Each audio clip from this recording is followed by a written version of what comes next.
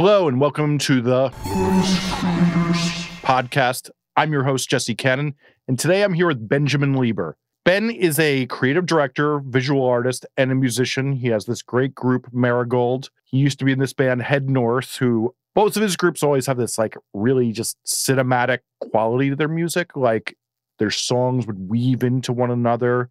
I'd be mastering these records and it'd be like so funny. Like people would write me and say, I want my songs to weave together the way theirs do. And I'm like, you have to actually make parts that weave together. Mastering doesn't do that. Anyway, let's talk about Ben. So you'll hear in this, part of why I wanted to talk to him is everywhere I look, I always see him getting tagged, just doing awesome work. That when I look at it, I'm like, this looks awesome. I'll have mastered a song. I'll see he did the artwork. He'll make a video for some band. I see somebody else saying how good it is. So I'm like, I should talk to him. I kind of know this person and I should get to know him better since that's what we do here.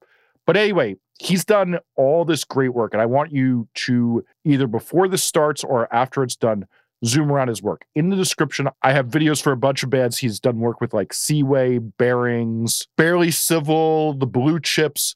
He's done great work. So go to his website, which is benjaminlieber.net, which is also linked down below. Click around, take in what he's doing. He's got lots of advice on if you can't afford him, how you do this yourself. And I think he delves into a lot of interesting things on how to make great content in this video. So I hope you check it out. Enjoy. So super psyched to have you. We've known each other because I've mastered some projects for you, and then I've always stayed in touch. But the funny thing and the reason I want to talk to you is I feel like I keep looking on social media, and whenever I see something looking cool and I'm like, oh, wow, that's great art. Oh, that video is great. I'm like, what the fuck? How are you doing all this? These are so many different things. So I wanted to have you on to talk today about how you're doing all these cool things. Starting off with a very big compliment. Yeah, doing great, which always leads to a big blush. But so tell us how you got here to doing what you're doing today. Well, like you said in the beginning, kind of started in music. You mastered some records for my old band Head North, which was, out of high school and then 5-6 years out of high school. My main thing playing in that band, touring around the country and, making connections that way in the music industry. That kind of slowed down a little bit in like 2016, 2017.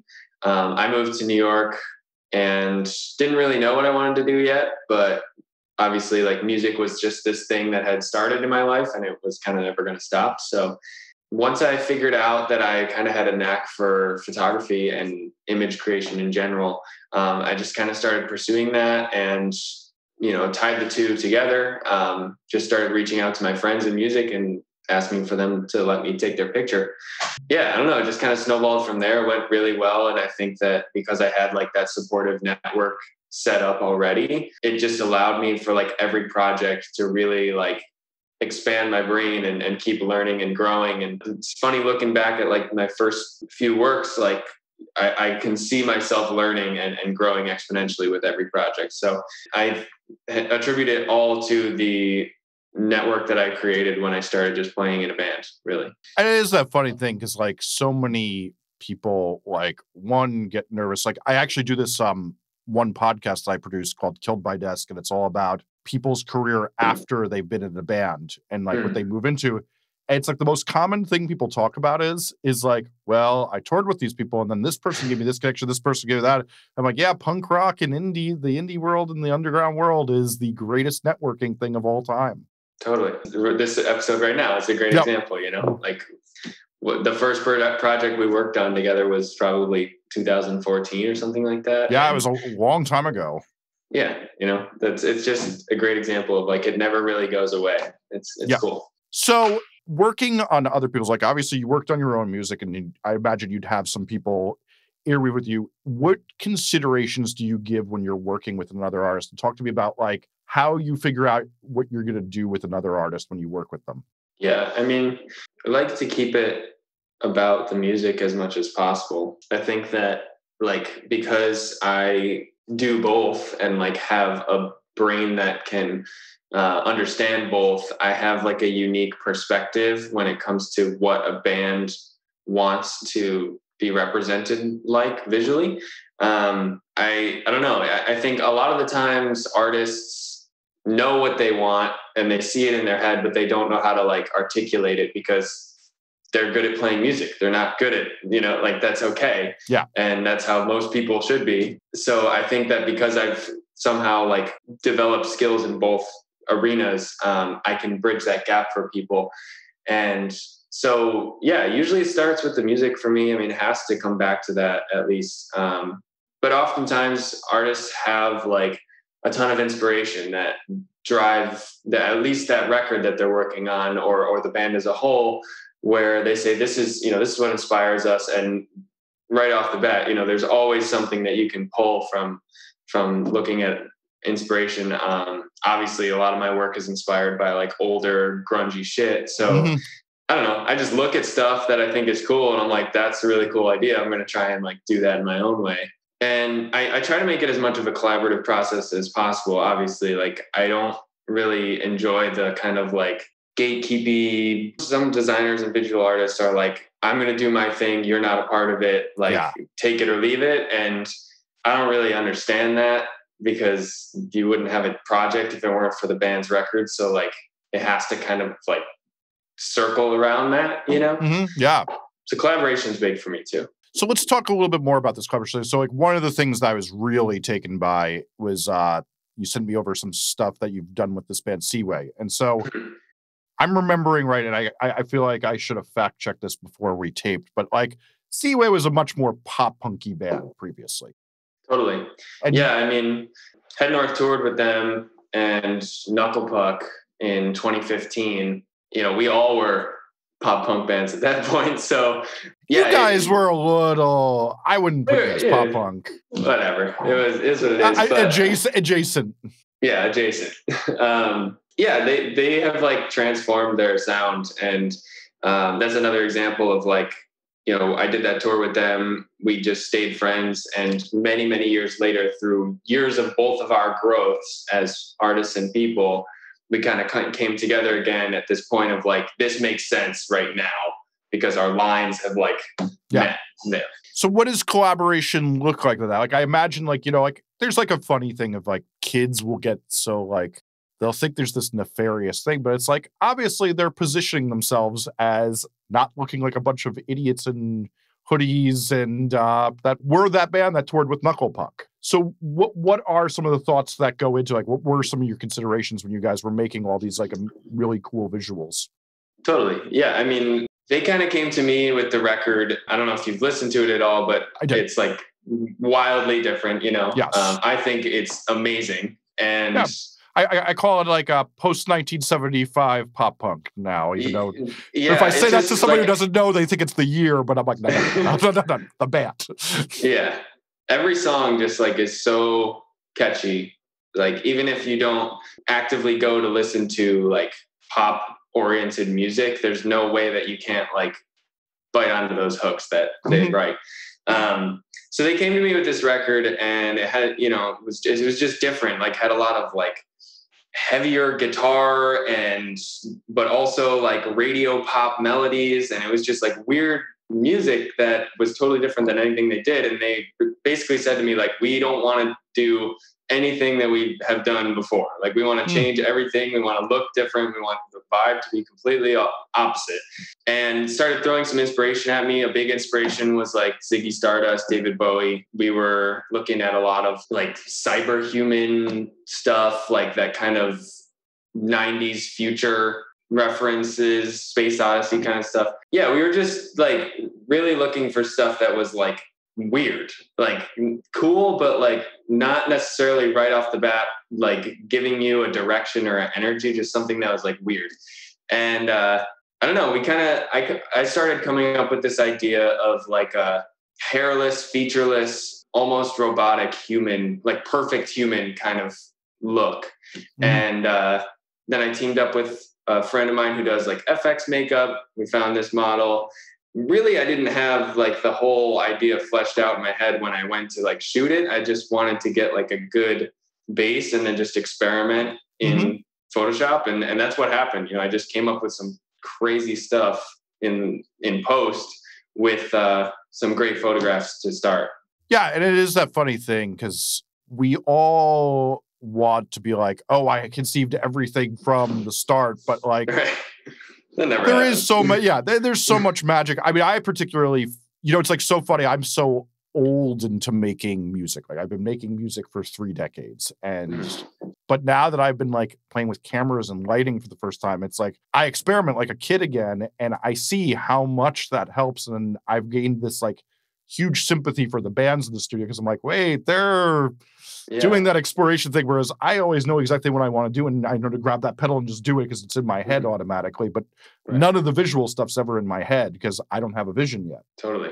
That's like the biggest thing for me is like you don't have to know everything to like find good creativity. There's a specific beauty in like just wandering around in the dark and finding something spontaneously. Like, yeah, I think that's huge. And eventually, 10 years from now, in me just doing that, I will obviously like know more and learn more than I do right now. And that will change how I approach certain things, of course. But I think that as long as you're continuing to like in whatever the next pursuit is, like stumble around in the dark a little bit, I think is really important. I like that. So one of the other things you sent me was this video that was a diorama video for a group called Barely Civil.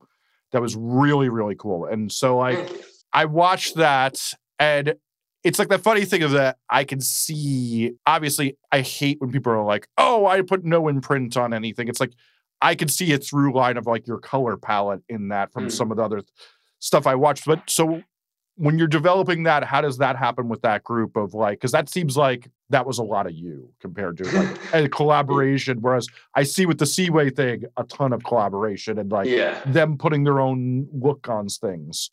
Tell me about that. Totally. Yeah, the Barely Civil video is like the band and the label came to me. Really, literally all they gave me was, we're looking to do, this was like in March or April, like right when shit started to hit the fan. They're like, we need a music video done remotely, I think was how they put it. And I was like, okay, that's like very ambiguous, but like, let me see how I can spin that. And there's, have you seen the movie Dinner for Schmucks? I have seen that movie. Yeah. That's a fun movie. So in like, there's like the intro title sequence before the movie starts is like this macro camera pan over this like whole diorama set that Steve Carell builds out of like the mouse people and stuff. Yeah. I always thought it was so cool. And I've kind of like kept it in the back of my head. I used to build dioramas with my dad when I was a kid for like Boy Scouts and stuff. And I don't know, I just kind of always had that scene in the back of my head. And when they mentioned like a remote music video, I just thought of it. And then the like concept for the storyline was built from the song and like the lyrics, it's kind of like a COVID mantra for sure. Like people just kind of ruining the earth and burns to the ground. But nice light thoughts. Yeah, nice light thoughts. So yeah, it just kind of like developed that way. And then I actually, because I was staying with my parents at the time because of coronavirus, I ended up doing that project with my dad, like the whole way through. Like we built it, we planned it, we did all the scenes together, and it was a really nice, like collaborative experience. That's fucking rad. Yeah, it's really, I mean, and I should say every video that we're discussing this will all be linked below for people to watch. But I imagine, so that's a nice wide berth. So I imagine that's coming from you getting inspired from things. Is there anything you've been like really watching that is lately that you've been like, wow, I really want to make this? And like, how does that come into being in your work?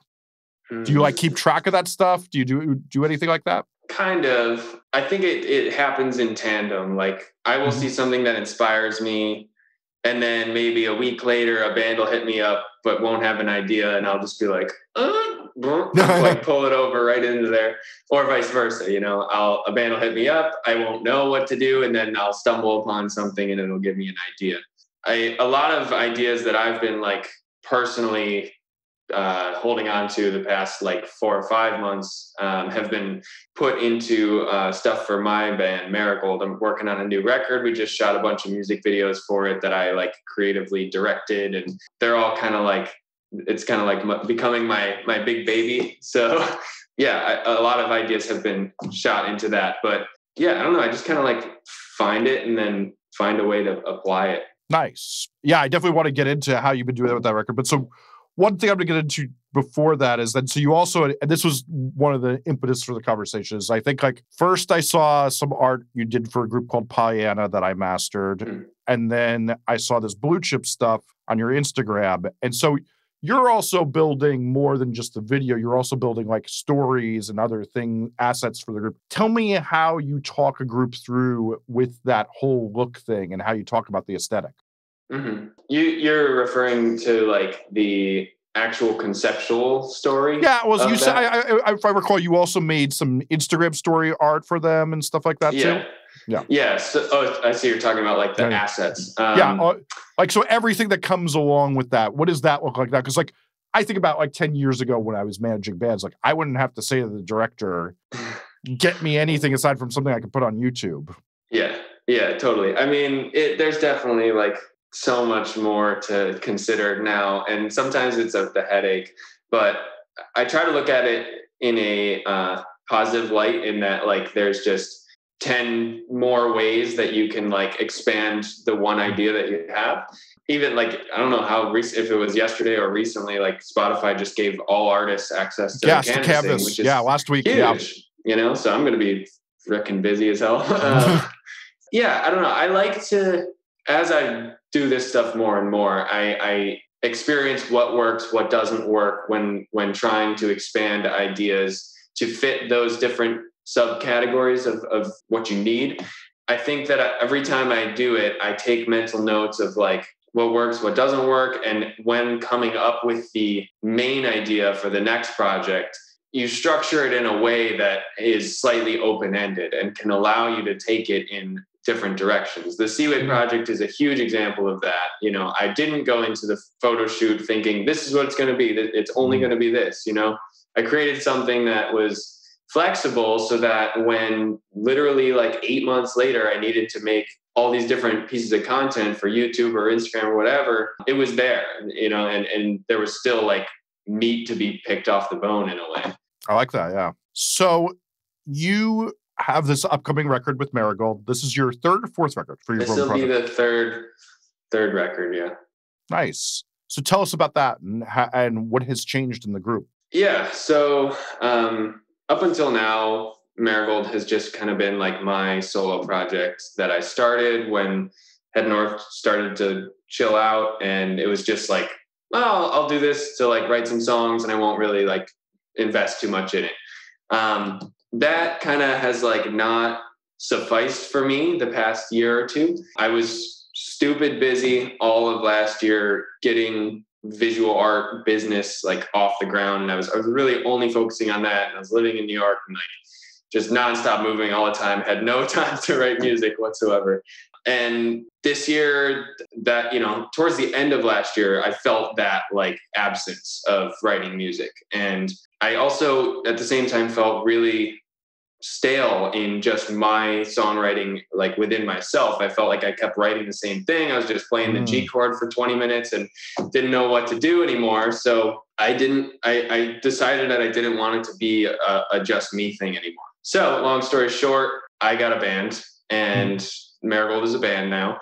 I met the rest of the band through touring the past couple of years, just various connections. And it really like would not have become the thing that it has been if not for COVID. March and April hit and all of a sudden I had so much time on my hands. And so I just wrote a record and feel really good about it. And we basically wrote it together remotely. Like we just sent shit back and forth to each other. And so you guys are talking like literally like lay it down to a click, Dropbox, back and forth? Yeah. Like I would, I'd have initial ideas. I would like make it some sort of structure to like fake drums in GarageBand. And then I would send them all the stems and they would, he would make his drum track and then bass track and we'd put them together and see what didn't work and then redo it a million times. And, it was definitely like the weirdest writing process I've ever experienced, but it was had to happen that way. And like, Yeah. I don't know, it all worked out and I'm so proud of what we created. It's easily like the best music I've ever written. And it's because of like the collaboration. I've really learned that a lot this year, is that collaboration is like so important. So yeah, we recorded it finally end of September with Eric Romero. Awesome guy. Yeah, I've worked with him on some Kevin Devine stuff. Yeah, he's great. Nice. He's so talented. It was a blast. He's like one of the most creative people I've ever met. And yeah, we created a fucking awesome record. So now, yeah, it's like in the mixing and mastering process. And we just like 2 weekends ago had a big weekend. We filmed 3 music videos and I like creatively directed all of them. So that's really, really exciting. These videos are kind of like the cross point of like all my things, so they're definitely very close to me. I'm very proud of them. So when you say that the cross point of all your things, tell me about what that looks like. It's basically like write, record an entire album, and then do the other side of things of like having the visual idea, directing a project, executing all of it, but also like being in the band. So yeah, it was stressful. Yeah. But I had a ton of help. We had a great team together. And that was the other thing too, was like, I went into it saying, I want to hire my friends. I have so many talented friends. This is going to be a collaborative project. I'm not going to do everything. So that was like, having that approach from the start was really, really important. So obviously you get to be a little objective when you work with other groups. How do you maintain your objectivity through doing this? Yeah, definitely. Like, I know what I want. There's a lot of like conceptualism to this record that we've created. There's specific imagery, there's specific color palettes. I really, from start to finish, have kind of like, I didn't want to just create like Marigold 3. Like it's definitely a specific thing. And I would like to think that like what the ideas that we've created are cool enough that like anyone that wants to work on it is like down to just further that idea. That's really how I like to put it, because I think that it's important to like see it through and execute it correctly. And collaboration to do that can be really valuable. So yeah, that's kind of like how I've put it. Like, the idea is important. Help me do it. Gotcha. That's rad. What do we see on the horizon for when people will be seeing this? Who knows, man? I mean, we're kind of coming to like a weird time in the year, regarding to like music industry in general. As I joke, last week was the last week anybody gets anything done until end of January.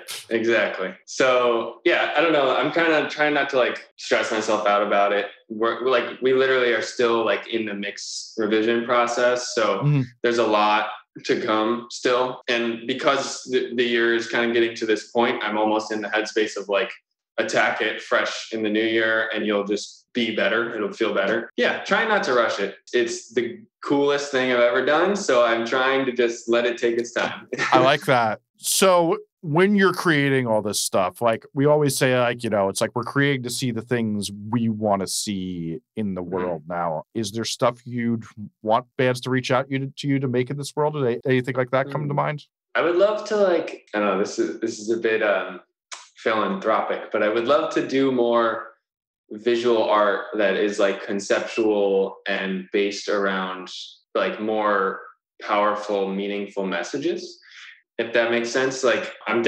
always down. I will always be down to like just make cool shit for making cool shit's sake. And I love just like making a band look cool. That's awesome to me. But I would like to test myself on creating something that has a more powerful message. And I don't know what that, specifically may be or not, but like, I think trying to like reach deeper while not sacrificing the like aesthetic thing that I've done well with like honing in on. That's an interesting challenge to me. Yeah, no, it's like the funniest thing. I always say to people, especially people who like demean pop music, I'm like, well, to me, making groundbreaking pop music, nothing harder. Because if you're finding how to do something interesting while maintaining a hook, you're doing the two hardest challenges. But then if you add in the third thing of actual like meaning and message with that, that's the hardest fucking thing to do. Totally. Like no one pretty much can balance that act. Like it's the rarest thing that's ever occurred. So right. Yeah, that's those forever songs where someone could put it out today and it would still pop off, you know? Yeah, and I totally always get that because I'm like, and it's a funny thing of like we all strive for, but it's so easy to be just in such bad taste when you do things that have overt meaning and are not buried in metaphor. Mm-hmm. Totally. Yeah, I don't know. I think that you got to start on one end, right? You got to like know how to make things be appealing, whether that's sonically or visually or whatever. And once you like get that as like second nature for yourself, then it's like, okay, start reaching deeper, but always come back to that. Always come back to that. How far can you go while still coming back to that place, I think is really important. I like that. So let's talk a little bit more about like actual bullshit of getting this done. So what you do is notoriously, and I should say, what you do with the many things you do, music videos, is notoriously a no money making game. Yet you're making great looking work. I know the labels and bands you're working with, they are not throwing you $1 bajillion. How do you work to make this all like what goes into your work to get these great results? Because I should also say it's like that's the hardest thing that I think people underestimate about video directors when they haven't done work to the level you do it. Is like it takes fucking miracles to get work that looks that great done on the budgets you're getting handed. So totally.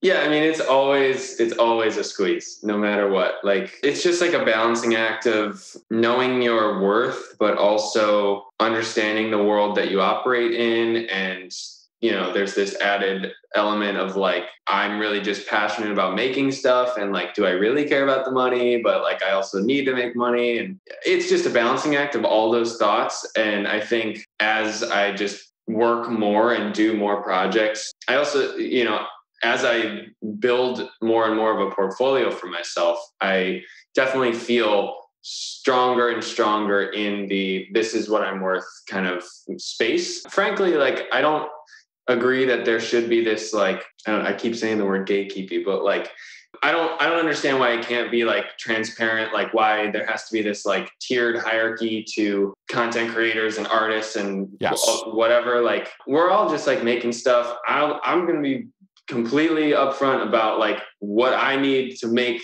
to survive. You know, I have X bills and that's that. So like, and X time, you know, that I only have so much time. So where it's like, you know, I can crunch and push, but like, I think being realistic with yourself, realistic with your client, saying if they're asking too much for too little of you, just being realistic and say like, I literally don't have that much time for this, you know? So yeah, I think like knowing your worth is like really what it comes down to. Just like, you know, I've worked my ass off the past 2.5 years making all this cool shit. And like, to me, that puts me at a point now where I can like have a little more standing ground and say like, these are the things that I've proven that I can execute well. Like, I don't know if that makes sense. No, it totally makes sense. So how about like equipment buy-in? Like what are you investing in? Where do you buy into yourself with all this stuff? It's a good question. Or is it rentals? Like what does that look like for somebody? Well, I mean, up until now, it's definitely been a lot of investing in my own stuff. Like my desktop setup was a big purchase. I got 27-inch iMac, 5K Retina. It's great. It's a workhorse.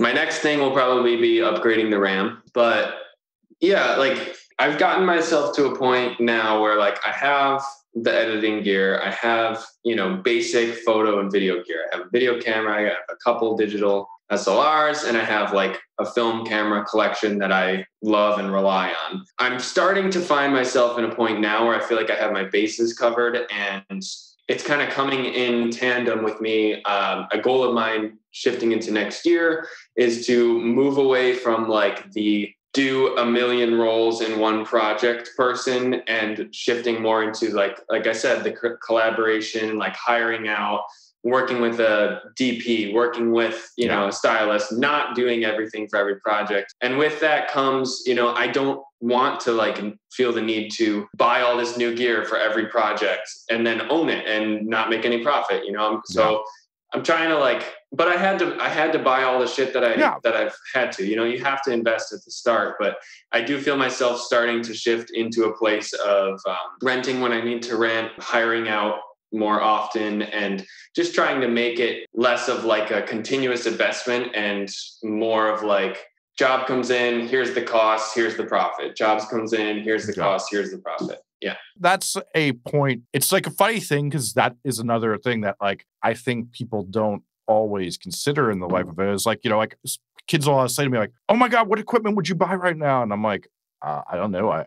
I kind of own everything I need because I've been buying equipment since I was 15 and I'm 42 years old. Like I have 27 years of equipment I have to move in a few weeks. It's not fun. And there is that thing of like, and now, especially like with how much you can do in 1 or 2 boxes, it's like, it's not as much a thing, but you do need baseline before you can hit that point where you're like, okay, this one, I'm not going to have to spend all my money investing into the business. So you're doing a bunch of different creative formats though, too. So like, you know, if you're doing a video, and I'm even saying in video wise, you have dioramas, you have these videos with Seaway where you're like filming in an industrial area. I imagine that takes, and I'm more saying this as a question of somebody who only started learning video in the last year. That's got to take a wide span of stuff, or is it really just knowing a lot of your tools? It's both. I mean, the Seaway projects, for example, were a massive collaboration. Like I pretty much just handled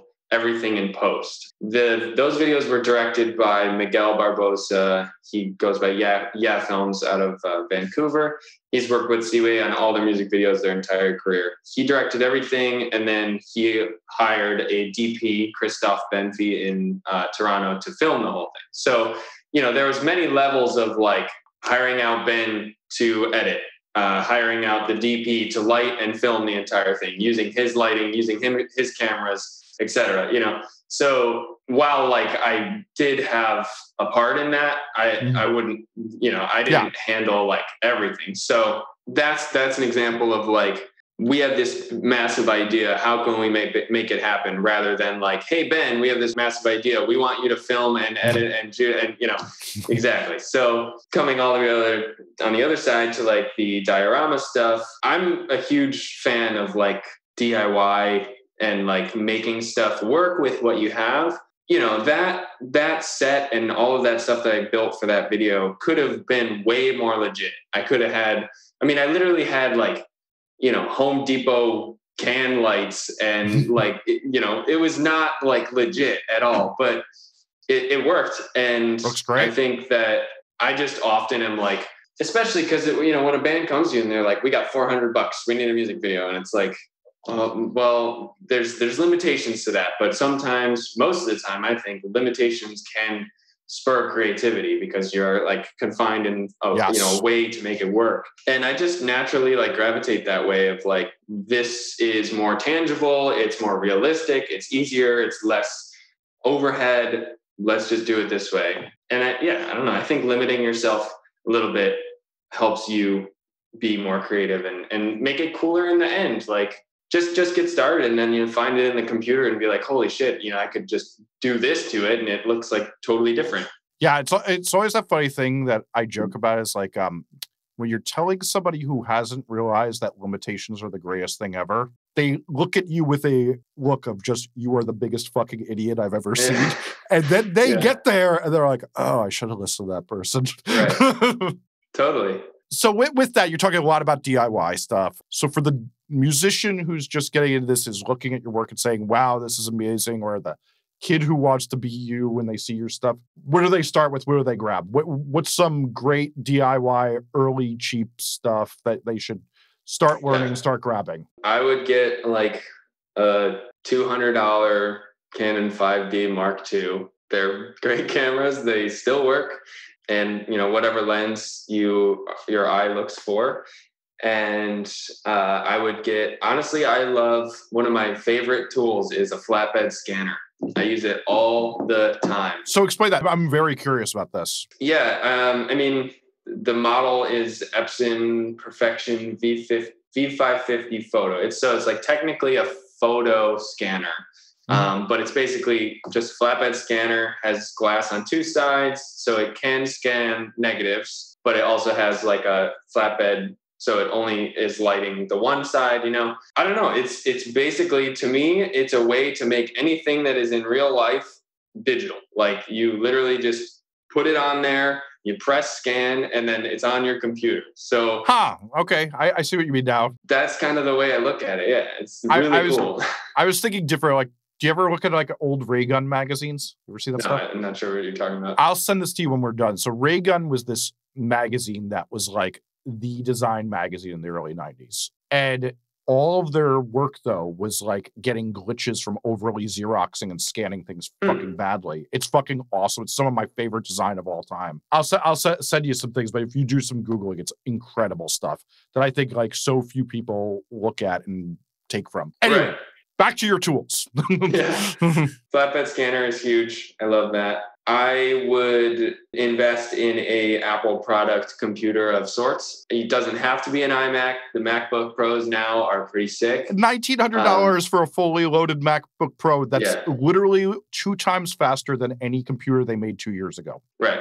If you're just getting started, if I pick one thing to buy, it'd be the newest MacBook Pro. It's really dope. Strong agree, unless you want a big monitor and then buy the Mac Mini, since it's just as fast. Right. That's really it for me. I really firmly believe that like creativity working in a Apple-based system is like light years more productive and creative. That's just me, but I just think that the interface is very friendly to the creative brain. So learning, I guess my fourth tool would be Adobe. Like get Adobe and just start learning Photoshop, learning Premiere. Those, I know that it's kind of a ridiculously expensive monthly fee. It's like $60 or something. I hate it, but I don't even bat an eye. I don't even think about it anymore because I literally use it for like 10 hours every single day of my life. So yeah, that's what everybody says to me about all my Pro Tools and plugin subscriptions. So exactly. Like, why are you paying? I'm like, this is what I do to be creative. I don't know. It's the thing I have to do. Right.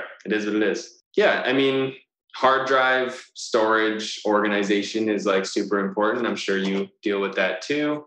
But that's something, you can get into once you find yourself having more than 2 terabytes worth of shit to put somewhere. Yeah, I don't know. A camera, scanner, a good computer, and Pinterest. Just start, really? Tell me about that. Pinterest is like the coolest tool for like finding ideas. It's okay, what so Instagram should be. You're the only person I've ever heard talk about Pinterest who's not a 40-year-old mob redecorating their house. No. So I want you to tell me no, because I trust that if you're saying this, it's got to be good. So explain to me what you're using Pinterest for. Just idea finding. Like it's the most intuitive social media I've ever found. It's what Instagram should be, in my opinion. Like once it takes a little bit for it to like start understanding what you like and what you look for. But once you get in there and you like start making a couple, I don't know what they call them, like boards, mood boards or whatever. And it starts to like learn what you gravitate towards. It's just insane, like how far down a rabbit hole of like creativity you could go just by looking at inspiration images. There has never, ever been a project where like I have not had an idea right off the bat for something. And then I go on Pinterest and within like 10 minutes, I immediately have like 10 ideas. Yeah, I just think it's like the most helpful tool to like finding ideas and like hashing out how something could look in your head. That's really interesting. So now I'm going to have to go down this road just like I had to be a 40-year-old man and learn TikTok recently. So I refuse to do that. So I did, and now I'm like, because I found like all like political and cooking things, and now I'm like, oh, this is great for 5 minutes a night. So one last thing. So this was an observation. Your music always sounds highly analog manipulated. You have very good color in it, is what I'd like to say, like very nice analog color. And then as well, you get these really analog tones, but you're talking so much about how much time you spend in the computer. Interesting. Talk to me about that dichotomy. Totally. I mean, I'm definitely heavily, if not mostly, inspired by the analog way, if you will. Retro, vintage shit, 50s all the way to the 90s, things that look real, methods that are real. I love everything that is real. But the reality is we live in a digital world, and that's what the jobs are. And I think what drives my creative brain the most is like, you see a idea in real life here, and then it has to come all the way over here to be digital. How do you do that? Like, what ways? And that's the flatbed scanner is a great example of that. Like using that to create paper textures that you then lay in Photoshop, or using your digital camera to take a picture of something that is old and decrepit in real life that then becomes something in Photoshop. Like, that's why I think getting Adobe right off the bat and like understanding how those programs work, so that when you like see something in real life, your brain can just immediately run through all the channels of like, this is what I'll do, then this is what I'll do, then this is what I'll do. So that could become that, basically. Okay. Yeah, I like the transition is what interests, figuring out, like, for example, I just made a font for the first time. Oh, wow. That's awesome. Thank you. It was really fun. Basically, it's for Marigold, the new record. I wanted to create like a custom font for it. And basically, I like had a friend make a stencil of every letter, capital, lowercase, blah, blah, blah, and hand paint it onto like a canvas. And then we scan the canvas into the computer on the flatbed, and I cut out all the background. And then like through a bunch of weaving, like inputted it into a font generator and like created a typeface out of it. So like, that's a great example of like, we want it to look like it's hand painted lettering, but I want to be able to type it whenever I want, however I want, whatever size. So that's that right there. I mean, it took a lot, but it worked. Yeah. And then you have that for your entire campaign and your creative pursuits. And that's fucking awesome. Thanks, man. Yeah, that's the idea. Well, I really look forward to seeing all this stuff. Why don't, to wrap up, you tell everybody where they can find you and do a little self-promotion of some things that they can look for you on, and all that fun stuff that all of us get embarrassed to do. Totally. I'm on all social media at Benjamin M. Lieber. My website is first and last name.net. And I don't know, what else is there? Marigold is my music project, Marigold NY. And it's on Spotify. So that's it. All of that will be linked below in the description of both this podcast and videos. So, Ben, thank you so much for doing this. It was so fun chatting. Yeah, thank you for having me. Thanks so much for watching. If you enjoyed this podcast, there's tons more like this that are about to come up on the end screen, or you can click a link in the description below to see more like it. As well, if you want to hear more like this in your favorite podcast app, just search Noise Creators, and all of my podcasts are in that feed there. As well, if you're a musician who's trying to go from 0 to 10,000 fans, I have a playlist linked below or on the screen in a second that's all about how you do just that, where I have tons and tons of videos on how you grow your fan base as a musician who hasn't yet established themselves. So please click that subscribe button and get notified to all my videos, and stay tuned for even more content just like this. Thanks so much for watching.